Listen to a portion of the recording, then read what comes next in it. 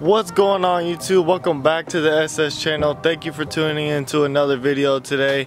Today guys, I'm gonna be doing 5 things I hate about my 5th gen Camaro. Now this is a 2014 Camaro SS. I've had this car for about 2 years now. I'm gonna list off 5 things I hate about this car, and honestly it's not much. It was kind of hard to make this list because I love this car, but these are just some 5 things that annoy me about this car. Now number 1 on this list is a big problem with a lot of the 5th gen Camaros is the Brembo brakes. The brakes themselves have no problem at all. They're actually really good brakes. They stop really good, but these cars have a lot of problems with squeaking and a lot of brake dust. Let me show what I'm talking about. Now these brakes are very good brakes. They're really good, but they do kick up a lot of brake dust. I can never keep my wheels clean. I cleaned my wheels yesterday, literally, and look at all this brake dust already. Look at that. So literally my wheels can't even stay clean for a day. It's probably not a problem if you don't have black wheels. I mean, you know, it's not as noticeable, but the brake dust is a big problem with these cars, and I hate that about this car. Now I do know there is other brake pads out there that say that they won't kick up as much brake dust and all that stuff, and I have tried those brake pads in the past, and honestly they don't work. I haven't noticed a difference. They still dust all the time and kick up a lot of dust. So. Now number 2 on my list on 5 things I hate is actually inside the car, and it is the shifter. Let me show you guys what I'm talking about. Let me close the door real quick so this car shuts up. So yeah, the second thing I hate about this car is the shifter. Now I know you can fix this problem with, you know, a short shifter, or, you know, an MGW short shifter or a Barton short shifter, which I will probably be getting, but the stock shifter in these cars is very long. It feels like you're going into gear forever.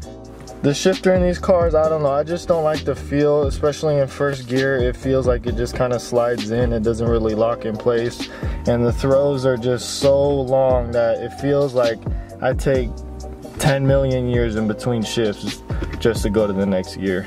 2,000 years later. And I know this isn't, you know, that much of a big issue, because you could just get a short shifter for a couple $100 and fix this problem and be banging gears no problem, but that's just one of the things I hate about this car. Now the third thing on my list that I hate about this car is, I'm sure you guys all know about the 5th gen Camaro, is the blind spots. The visibility out of this car is honestly terrible. You can't see shit. As you can see, you know, this windshield is very small. It's like a tank in here. You can't see too much out of the windshield, and there's a lot of bad blind spots. If you look over to your left, see is this big pillar right here. You literally have to look out the window to look over and see if you're safe to get over. Especially it doesn't help with 5% window tint, but you can't see anything out of this car, honestly. Windows are very small. It feels like you're in a tank in here. I mean, it's kind of cool, but it's not that cool because you can't see anything, honestly, and it's just bad for blind spots. Now number 4 on my list is the window visor. This visor, you know, it's supposed to protect you from the sun. Say you're going home after work in the evening and the sun's glaring right in your face, and you try to go put down the visor to block the sun. It honestly does nothing at all. I mean, look at this, guys. Honestly, this does nothing at all. It literally blocks like this much of the windshield. I mean, this visor is so small, it literally does nothing. I mean, look how big that is. It's literally the size of my hand, and it honestly does not block any type of sun whatsoever. Now the 5th and final thing I hate about this car is the gas tank. The gas tank on this car, for some reason, I don't know if it's because the gas neck is angled up so high, going upwards on this car, but every time you go to a gas station, you literally have to hold the gas pump in the tank for it to stay. Otherwise, it just pops right back out. It literally never stays, so I almost every time have to stand at the pump the whole time I'm filling up my car. Now honestly, this one is probably the most annoying problem I hate about this car, is that the gas tank, whenever you go to fill up gas, the gas pump literally does not stay in the gas tank.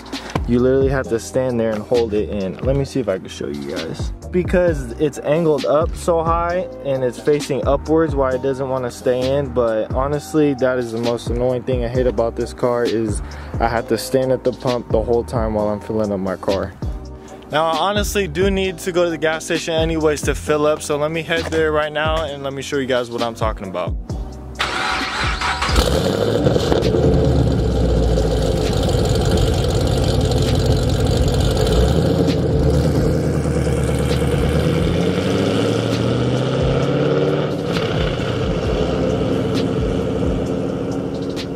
Alright guys, I just got to the gas station, so let me show you guys what I'm talking about.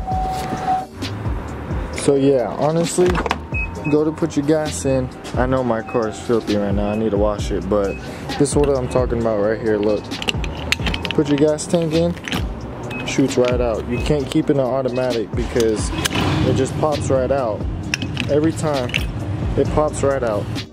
So every time, you know, you're just trying to fill up, put it in automatic mode, go in the store, sit back in your car, you can't because it literally won't stay in. It pops out every single time. Sometimes it'll stay in if you really shove it in there and get it to stay like that, then it'll stay. But otherwise, it just pops right back out.